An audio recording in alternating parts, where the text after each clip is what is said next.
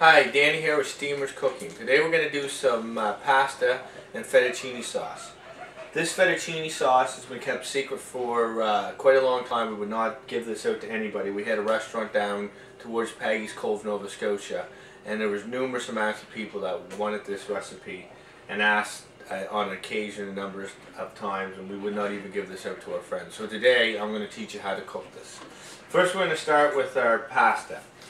I got the pot filled up to about here. We want a generous amount to cook your pasta.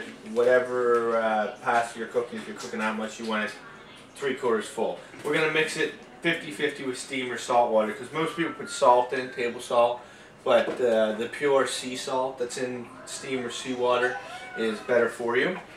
So we're going to go ahead and we're going to put about 50% fresh water, 50% seawater.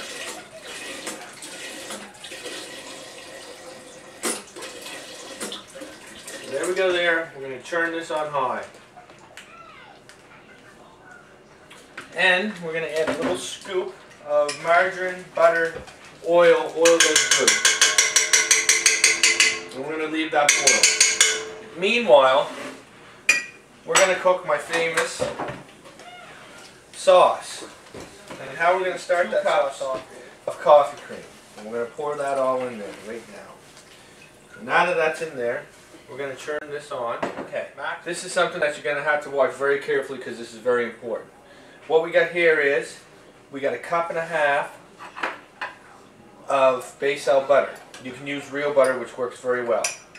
I'm going to put that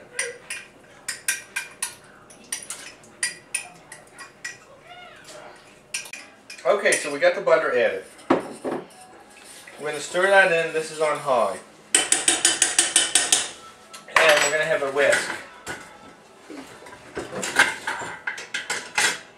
And you're going to have your Parmesan, like, you know, your container Parmesan. You're going to have that already in a cup, because this is going to be the key. We're going to heat this up, and you're going to heat this up fast. But you have to watch this, because when this starts to boil, it can boil over within a couple of seconds. So what you're going to do is, you're going to see this boiling. When it does boil, you're going to move this off the stove. Okay, we're going to put a cover on the noodle water to get this going. This is coming to a rapid boil, and as you can see, it's ready to boil over. I'll just show you. See how it boils up? Over? Okay, so we're going to just put that on back on for a quick second. We're going to turn this way down low. That's going to almost boil over. You're going to take it off. You're going to pour all this in at once. And you're going to stir rapidly, like this. And you're going to notice, you're going to get that all in. And as that burner cools down, you're going to set it back on, and you're going to stir. Be careful, this is going to thicken quick. Fairly quick. You might have another couple minutes. You're going to leave that go. You don't want it too thick, but you want it nice and thick for your fettuccine. And this is pretty basic here, and this is what's going to make your perfect fettuccine sauce. Okay, so we're going to stir this. It's going to thicken fairly quickly. It may take a couple minutes, depending on your heat and everything. And that's to a point where we get where we want. So we're going to set that aside on a separate burner. And now our water is ready. It's starting to boil. So what we're going to do is we're going to take our fettuccine noodles, which I have fresh fettuccine noodles. It doesn't really matter if you have the dry ones. You just want to make sure that you have your dry ones on 20 minutes ahead of your sauce, so your sauce is hot with your fettuccine noodles, because they take about 20 minutes to do. These take about 3 minutes to do. And the key to put into your noodles is when you put them in the water. The biggest mistake most people have is they don't stir them right away. The key is to spend a couple minutes stirring them, getting them all mixed up and separated. And if you do that, by doing that, they won't stick together. If you don't, they'll stick together, and you'll never get them apart. So we're going to put these in. Be careful not to burn yourself. Got them in there. And we're going to stir them up really good. And you can see them coming apart. We're going to cook these for a few minutes, and once I get these going. In the fettuccine, you can add chicken, mushrooms, mix it all together. You can do seafood, you can do shrimp, you can do a combination of seafood, or you can do a combination of seafood, or you can do just plain scallops. I'm going to do a mixture of, or you can do plain lobster. I'm going to do a mixture of some scallops and some lobster, which is very delicious. And another thing that goes very good with this is garlic bread. You want to have some garlic bread with it. Okay, so now we're going to finish off our pasta. We already drained our noodles. We put a little bit of butter in this because we're going to fry up some scallops. And these are fairly large scallops, so we're going to slice them in half.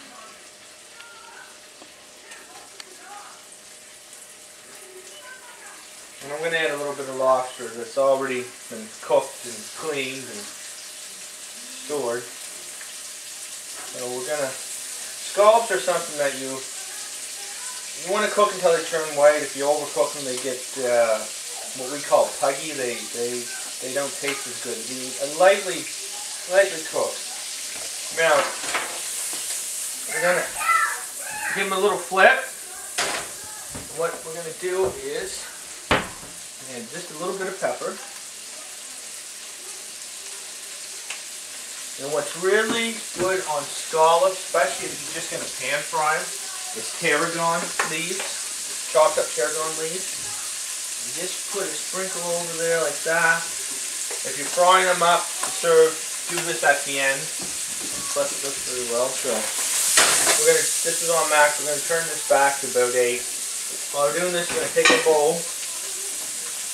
And the noodles we drained, if you leave the noodles hot, they'll stick together. So what I do is I run some cool water over the noodles, or you can rub some oil around it. That way they don't stick together as bad. So we're going to take these. We're going to get a nice little amount in there. Let's say like that. Don't forget about your scallops. Brown them up a little bit like that. And pretty close to being done there. Maybe a couple more noodles. Yeah. Oh, that's plenty. Plenty of noodles.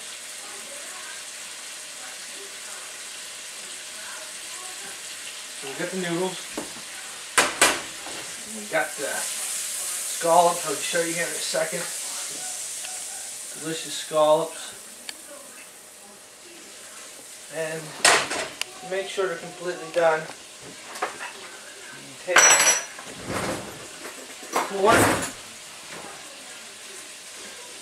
and just give a little cut. When if they're not done, they'll be a little fleshy. It's just when if they're done, they're just going to be white, which they need a couple more, maybe another minute. Meanwhile, we're going to take our lobster. The lobster tail that I previously had. Make sure the veins out of it, it's just one wasn't. And cut up in fine pieces on there. Shut off your scallop because it's close to being done. Place this up. Give these a little flip. Take your fork.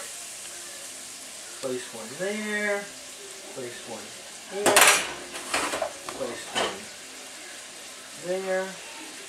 There, spread them out to make them look nice. Let's put one right up in the center. Your sauce, which is ready to pour it over. The ladle, say about a ladle full. Now just drizzle all around the sides. Up over the top, look at that, and we're going to make this look a little bit better, just Parmesan out around the edges, and just a little bit up over the top. Take your pepper, go around the edge of the plate, try to get it on the edge a little. Oh, a little bit too much there, but that's alright. And we're going to have a piece of parsley. I believe you're ready to serve a delicious scallop and lobster fettuccine.